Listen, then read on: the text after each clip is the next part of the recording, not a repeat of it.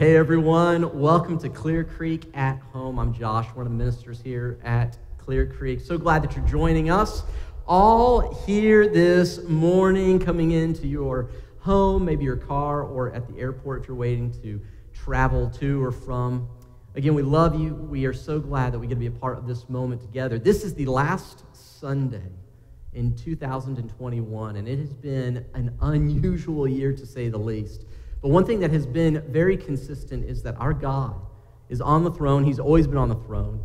And not COVID, not government, not friendships, not health, nothing has taken him off the throne. And so today we're celebrating Jesus Christ as a church family, and we're just glad that you are a part of it. Now, let me tell you what we're going to do for the next few minutes. Very simply, we're going to sing some songs together, praising Jesus for who he is. Second, you're going to hear 3 different ministers share just a very brief little vignette, if you will, of a different person who interacted with Jesus after he was born, and see from their perspective how he makes such a big difference. And then at the end, we're going to take communion as a family, remembering the cost as well as the gift that Jesus gave. Now, before we get into any of that, 2 quick things. First off, I got to tell you, tomorrow, Monday, the office is closed. We're taking holiday. Hope you are as well. Second, though, next Sunday, we're going to be back together in person, January the 2nd, to kick off 2022. And it's going to be a praise and prayer focused time. And I'm having a very special guest speaker with us next week. Don't worry, I'll be here as well, but you're going to get to hear from someone else. It's going to be a great Sunday as we kick off the new year. But as we begin this morning, would you pray with us? Holy God, we celebrate you. Jesus, you are our King. You are the one who gives meaning to this life. You are the hope of the world. You are love incarnate. You are the joy that goes beyond circumstances, and you bring peace as the Prince of Peace into this world. And today we celebrate you as Lord of our lives. Join us wherever we are as the God who is in every place and every space. Enter our homes, our cars, the airport terminals. Be with us not only in our spaces, but Lord, would you meet us in the deepest needs of our hearts this morning? We have so many family who just desperately need to know that they are not alone, and I would ask that you would be close to them in a tangible way. As we sing songs and hear stories and take communion, may your presence be felt here, around the city, and around this world. As we end this year and step into the new one, we join hands with you, dear Jesus. It's in your name we pray. Amen. Now, we're going to take just a quick moment. I do want you to say hi, whether it's with family, or even better yet, go ahead and say hi in the chat or text a friend. You've got 30 seconds.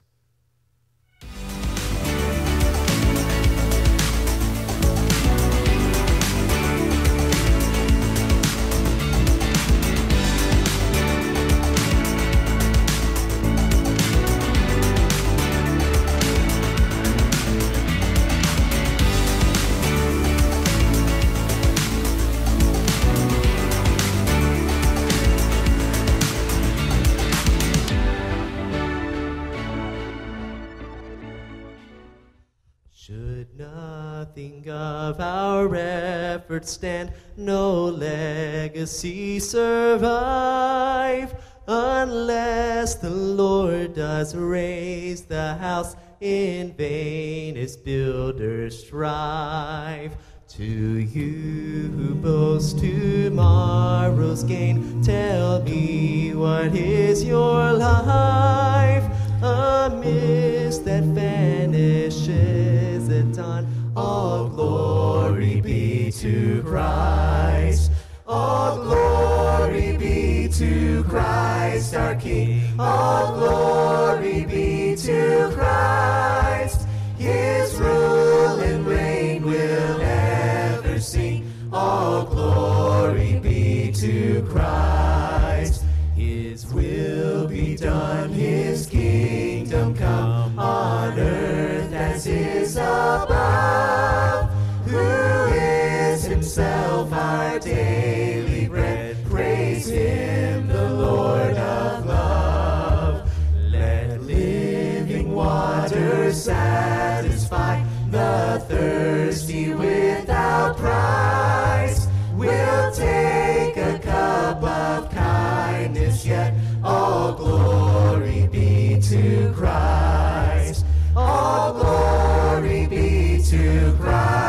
our King. All glory be to Christ.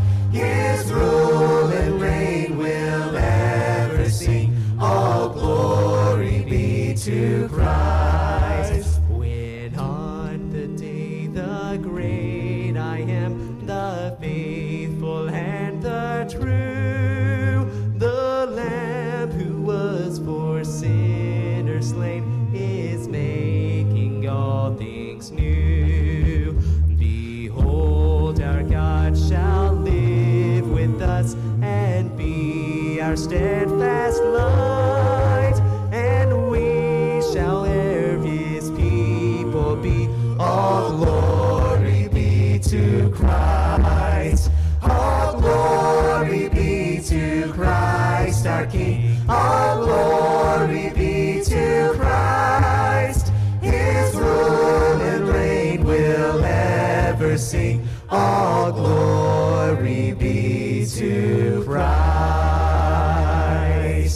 Bless the Lord, oh my soul, oh my soul. Worship his holy name. Sing like never before, oh my soul. I'll worship your holy name. The sun comes up, it's a new day dawning. It's time to sing your song again. Whatever may pass and whatever lies before me, let me be singing when the evening comes. Bless the Lord, oh my soul, oh my soul. Worship his holy name. Sing like never before, oh my soul. I'll worship your holy name. You're rich in love and you're slow to anger. Your name is great and your heart is kind. For all your goodness I will keep on singing. 10,000 reasons for my heart to find. Bless the Lord, oh my soul, oh my soul. Worship his holy name. Sing like never before, oh my soul. I'll worship your holy name. And on that day when my strength is failing, the end draws near and my time has come, still my soul will sing your praise unending. 10,000 years and then forevermore. Bless the Lord, oh my soul, oh my soul. Worship his holy name. Sing like never before, oh my soul. I'll worship your holy name. Bless the Lord, oh my soul, oh my soul. Worship his holy name. Sing like never before, oh my soul. I'll worship your holy name. I'll worship your holy name. I'll worship your holy name.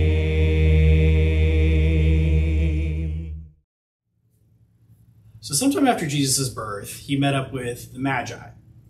Now, if you're familiar with Christmas season, you're familiar with the Magi. Sometimes we call them wise men, sometimes we call them kings. They're all the same people in Scripture. But there's a couple misconceptions about the Magi. First of all, they weren't kings. We sing this song, "We Three Kings of Orient Are." That's not what they were. They weren't kings. They were Magi. And Magi, they were into magic, astrology, and astronomy. So they weren't necessarily kings. And second misconception, we often think they were there at the birth of Jesus. But they weren't there at the birth of Jesus. They were more than likely there about a year or two after. And third misconception is we often say that there were three of them, but there were very likely more than three. We often just say three because they brought the three gifts. But now I want to share something that is definitely true about the Magi. This is coming from the book of Matthew. Jesus was born in Bethlehem in Judea during the reign of King Herod. And about that time, some wise men, or Magi, from the eastern islands arrived in Jerusalem asking, "Where is the newborn king of the Jews? We saw his star as it rose, and we have come to worship him." Then he goes on to say, "The Magi went on their way, and the star they had seen in the east guided them to Bethlehem. It went ahead of them and stopped over the place where the child was. When they saw the star, they were filled with joy. They entered the house and saw the child with his mother Mary, and they bowed down and worshipped him. And they opened their treasure chests and gave him gifts of gold, frankincense, and myrrh." Now, have you ever been window shopping before? It's whenever you go to the mall or a store or something like that, and you see the stuff that's on display, and you admire it, and you like it, but you don't really buy it. You don't really commit to buying it. Maybe you've done this on Amazon, right? You go to all the pages you like, you look up the thing that you might want to buy, and you look at it, you kind of get a feel for it, but you don't really commit to actually purchasing the item. I feel like some of us maybe have been doing this with Jesus. And it's likely, probably a lot of us did this over the Christmas season. You came to maybe a Christmas Eve service, you lit the candle, you sang some songs, but you didn't really commit to Jesus. But when we see the Magi, that is not what they did. It says they bowed down and they worshiped him. Now, this word worship here, it actually means two different things. One, it means to give a kiss to someone's hand. And two, it means to bow your head with your forehead placed to the ground. Now, think about those two pictures. First, you have a kiss. A kiss is a show of emotion. So when it comes to worship, it means involving your emotion with Jesus, to be wrapped up emotionally in worship. And then secondly, they bow down with their heads to the ground. This is a dramatic display of action, right? It means that they are wrapping their life up in worship to Jesus. That's so different than window shopping. Now, my question is, are you a window shopper or a worshiper of Jesus? I'm a minister, and I'll be the first to admit, I very often fluctuate between the two, window shopper versus worshiper. But that's my question for you today. Are you window shopping or are you worshiping? There is an endless song echoes in my soul. I hear the music ring, and though the storms may come, I am holding on, and to the rock I cling. How can I keep from singing your praise? How can I ever say enough? How amazing is your love? How can I keep from shouting your name? I know I am loved by the King, and it makes my heart want to sing. I will lift my eyes in the darkest night, for I know my Savior lives. And I will walk with you, knowing you'll see me through, and sing the songs you give. How can I keep from singing your praise? How can I ever say enough? How amazing is your love? How can I keep from shouting your name? I know I am loved by the King, and it makes my heart. How can I keep from singing your praise? How can I ever say enough? How amazing is your love? How can I keep from shouting your name? I know I am loved by the King, and it makes my heart. I am loved by the King, and it makes my heart want to sing. So So the Bible tells us about a man by the name of Herod. Now, Herod was a king, also known as Herod the Great. We're not totally sure whether it was history that gave him that title or if he gave it to himself, which honestly, hopefully it was the former, because nobody really wants to hang out with a guy named Herod the Great if he named himself that. Regardless, you don't get to keep a name like Herod the Great without doing some pretty great things. And Herod honestly did. He was a very powerful king. In fact, during his kingship, he ruled over 4 different districts, which at the time was kind of unheard of. In fact, when he died, those districts were divided among 3 different people. But not only was Herod powerful, but he used his power to keep the power that he had. And one of the biggest ways he did that was to curry favor with different people groups, especially inside the city of Jerusalem. So he launched building and housing projects. He did things to stimulate the economy. In fact, he also helped rebuild the Jewish temple so that the Hebrews had a place to worship. So much of what Herod did as king was simply to keep the power that he had. And that brings us to our story in Matthew chapter 2, starting in verse 1. It says, "After Jesus was born in Bethlehem of Judea in the days of King Herod, wise men from the east arrived in Jerusalem, saying, 'Where is he who has been born King of the Jews? For we saw his star at its rising and have come to worship him.' When King Herod heard this, he was deeply disturbed, and all Jerusalem with him." Now, it's not really difficult to figure out why Herod was disturbed. You have these foreigners coming in literally to the seat of his power saying, "Hey, where is the King of the Jews? Because we want to worship him." Now, to be fair, Herod's literal title was Herod, King of the Jews. So to say that he was disturbed is probably a pretty massive understatement. And so you can kind of see like the wheels turning in his head, like, what in the world am I going to do with this? How can I fix this problem? And then light bulb goes off. Now, by then, Herod had surmised that Jesus was born in Bethlehem, which was actually only like 5 miles from where he was. And so this was his reply to the wise men in verse 8. He said, "Go and search carefully for the child. When you find him, report back to me so that I too can go and worship him." Now, even if this is the first time you're hearing this story, it is not hard to figure out that no, Herod did not want to go and worship Jesus. In fact, he wanted to get rid of Jesus. He wanted to kill him because he was a huge threat to his power. But something that Herod didn't realize, in fact, many people during that time didn't realize at all, was that Jesus was not the kind of king they thought he came to earth to be. Jesus wasn't interested in territories or power or overthrowing governments. Jesus simply wanted to be the king of our lives. He didn't want a throne in the sense that we have here on earth. He wanted our hearts. He simply just wanted us. And so that begs the question, are you okay with Jesus being the king of your life? And I think for many of us, right, that's an easy thing to say until the alarm clock goes off.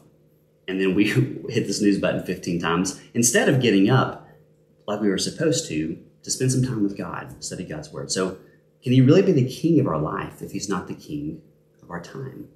What about when our parents or our spouse or even our boss ask us to do something that, well, we know we're supposed to do, but we really, really don't want to? So instead of responding with respect and with grace, we use that, that doctoral degree that we have in sarcasm as a response instead. But can Jesus really be the king of our life if he's not the king of our relationships? Or how about the one that everyone loves to talk about? Money, right? We know that every good and perfect gift comes from God. The Bible tells us that. And we believe that until that good and perfect gift comes in the form of a very hard-earned paycheck.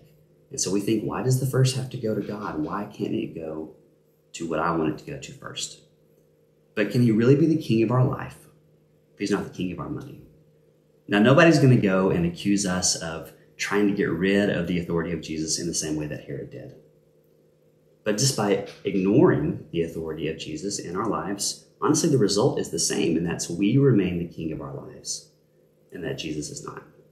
So again, the big question is, are we okay with Jesus being the king of our life?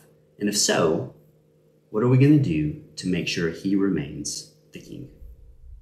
You are my strength when I am weak. You are the treasure that I see. You are my all in all. seeking you as a precious jewel. Lord, to give up I'd be a fool. You are my all in all.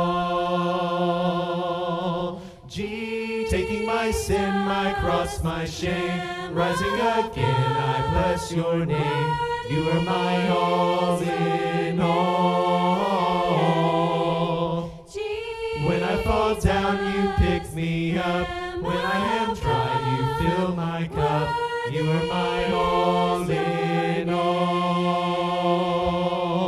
Jesus, Lamb of God, worthy is your name. Jesus, Lamb of God, worthy is your name. Jesus, Lamb of God, worthy is your name. Jesus, Lamb of God, worthy is your name. Worthy is your name. Worthy is your name.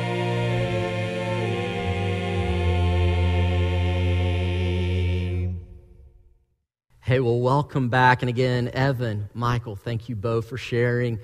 We have one more little picture I want to walk you through, one more snapshot of a life touched by this newborn Jesus. And what happened in that moment utterly shifted and blessed a man who had for so many years been waiting on the promises of God. We're introduced to a man in Luke chapter 2 by the name of Simeon, who had been waiting for a very special moment. And this is what Scripture says in Luke chapter 2, beginning in verse 25. At that time, there was a man in Jerusalem named Simeon. He was righteous and devout and was eagerly awaiting for the Messiah to come and rescue Israel. So we go on to learn that this man named Simeon for some time has been waiting, and he's been promised by the Holy Spirit of God that he would not die until he met the Messiah. By the way, what an incredible promise to know that you wouldn't die before seeing the one who will save your soul and save your people. And so Simeon is there in the temple when this young couple walks in. We know that they have just had the delivery. Mary may still be a little swollen and sore, and you've got Joseph who's walking with her, and they're carrying this little bundle of joy. Can you imagine the moment with me? What it must have looked like. And there's this thing that happens. I don't know if the Holy Spirit maybe tapped him or prompted him in some way, but something happens because when he sees them, he goes, that's one.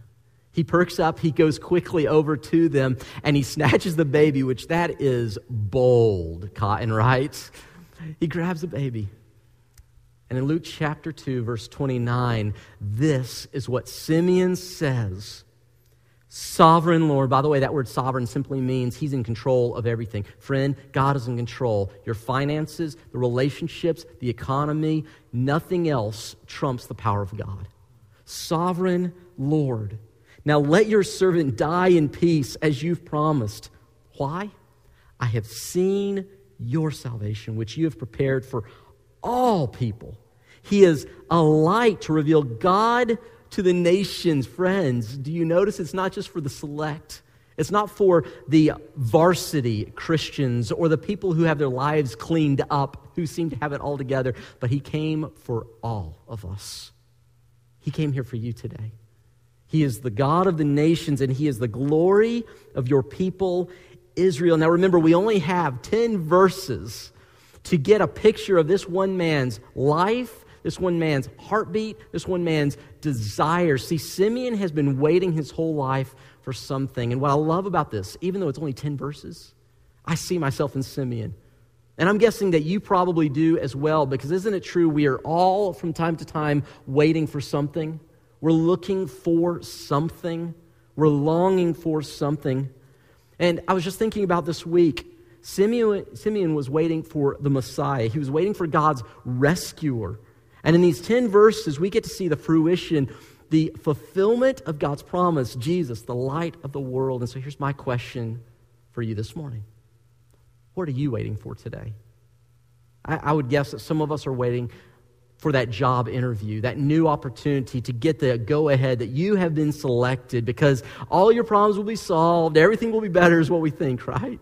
Or maybe you're not waiting for a job, you're waiting for Mr. or Mrs. Right, someone who, as the silly phrase goes, completes you. Or maybe it's not Mr. Right, maybe it's not a new job, but it's just a college acceptance letter.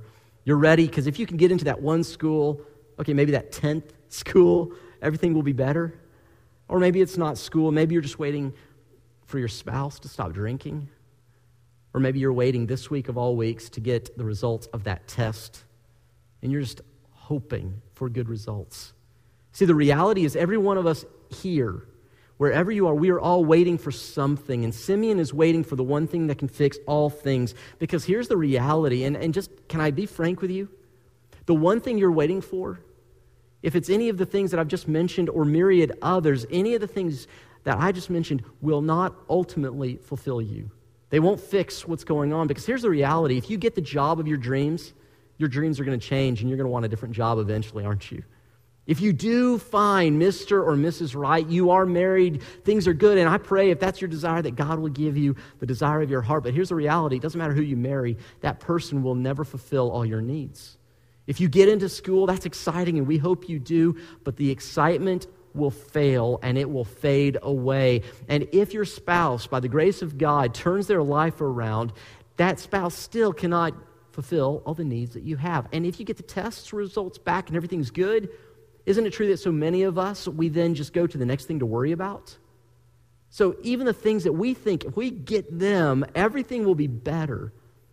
The one thing we're waiting for, if it's anything other than for Jesus, it will let us down. But here's the great news. And what Simeon shows us in just 10 verses is the one thing that you and I desperately need, and many of us may not even know it, the one thing that we're waiting for came 2,000 years ago. And he is the one, Jesus Christ, according to Scripture, is the wisdom of God. So, friend, you need wisdom today. Jesus is the answer to that need. Scripture says that Jesus is not simply the wisdom of God, he's the peace of God, the prince, the ruler, as we talked about this past week. If you need peace, he's the one. He is the joy of God, bringing joy to people. He is the love of God. If you need love, he is the answer. He is the hope, meaning there is more than what you've seen or heard or experienced. In other words, what you need more than anything else is what has already been offered. And so, let me ask you again. What are you waiting for? What are you longing for? Are you like Simeon today saying, if I can just see a picture of God, I can get through the next season? Because anything other than for Jesus will not sustain you in the next year. But here's my promise, because it's the Scripture's promise. Jesus Christ will never fail you or let you down. And if you'll accept him, this next year may be your best year yet. Not because everything's fixed, but because Jesus is with you. And so one of the cool things we get to do as believers in Christ every Sunday is celebrate the fact that God is with us, that we are with him, that we have been merged into one, which is a wild idea, but that's part of what communion shows us. If you're a guest with us, maybe joining this broadcast because someone said, hey, you should, awesome. Here's what we're about to do. We're about to take a little piece of bread. Now, this bread doesn't have any magic power. It's not sacred or holy. In fact, it's kind of stale, just to be real honest with you. Yeah, truth. But it symbolizes something that does not ever grow stale. And that's the power and the presence of your Savior and my Savior, Jesus Christ. Scripture teaches that his body was literally torn apart so that you and I would not have to suffer for our sins. So we're going to take this, and we're also going to take a little bit of grape juice, and this juice symbolizes the blood that Jesus shed or spilled, that it was poured out, and it was like this waterfall of grace that if you'll step under his cleansing power, you are constantly being cleansed and made new. You're the Teflon person where sin no longer gets to stick to you, and your guilty conscience can be made clean, not only in your own eyes, but more importantly, before God. And so today, as we take these blessed emblems, I would invite you to consider, what are you waiting for? Let's pray. Father, we thank you for Jesus, the one who came, the one who lived, loved, died on our behalf, rose on the third day, ascended to you, and now, as Scripture says, he is preparing a place for us. And all we get to do now is, in eager anticipation, live each moment in the reality that what we need has already been given. So we take this bread and this juice. We celebrate you, Jesus. It's in your name that we pray. Amen. Take and eat.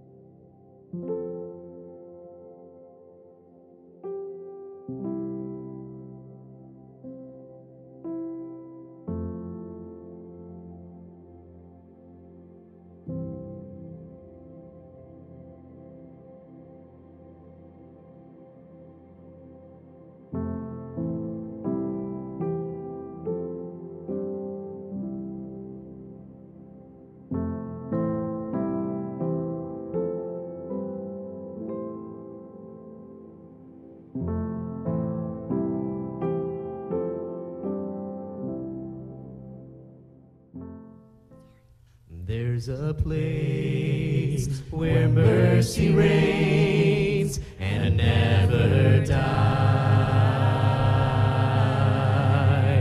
There's a place where streams of grace flow deep and wide,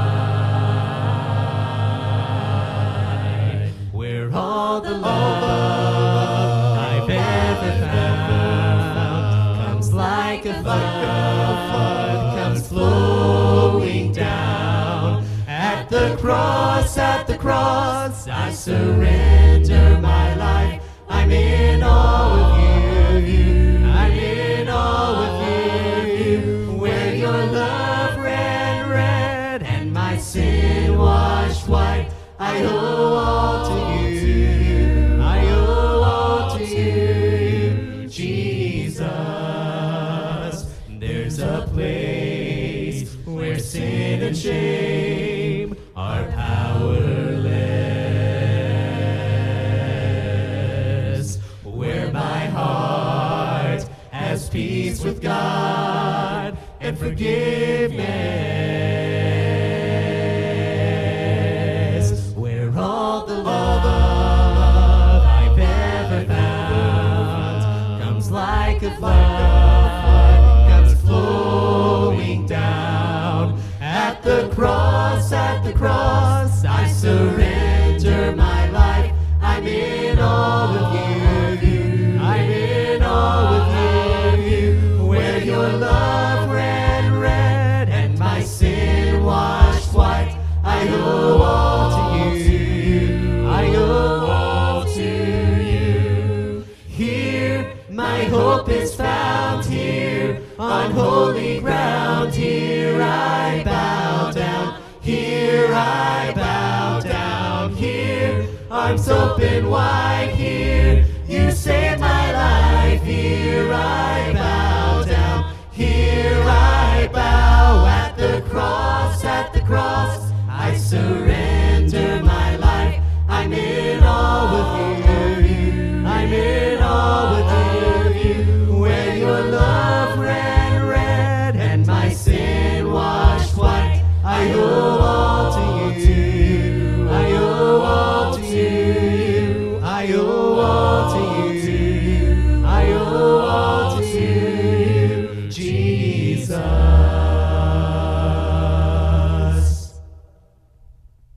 Let us worship the Father, worship the Father, worship the Father of glory. Let us worship the Father, worship the Father, worship the Father of love.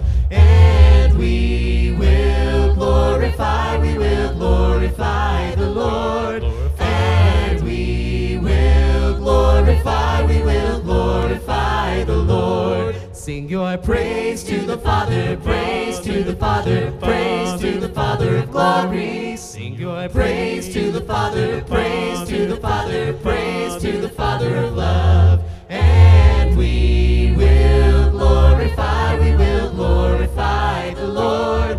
And we will glorify the Lord. Lift your hands to the Father, hands to the Father, hands to the Father of glory. Lift your hands to the Father, hands to the Father, hands to the Father of love. And we will glorify the Lord. And we will glorify the Lord. And we will glorify the Lord. And we will glorify the Lord. All right, thank you for joining us online for this service. We hope that you have a happy holiday and a great new year. We'll see you later.